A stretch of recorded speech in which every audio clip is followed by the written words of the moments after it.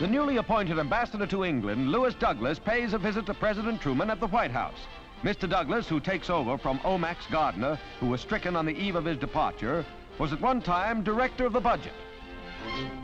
He is sworn in by the State Department's Chief of Protocol, Stanley Woodward.